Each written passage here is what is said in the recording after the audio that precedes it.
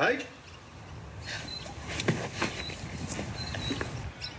Hey. Hey, I was nearby. I thought I'd come and check on you. Oh, you mean check up on me? Oh, can you blame me? I mean, whoever kidnapped you is still in the area. They weren't after me, remember? They were after Michelle. OK, I think we decided not to talk about her, didn't we? Yeah. But, I mean, if she came back, you would look after her, wouldn't you? I would. Once she gave us a statement, then we'd give her complete protection. But you're asking her to trust the whole police department. I mean, that's a big ask. In my opinion, trusting her is a bigger ask. You do believe her, right?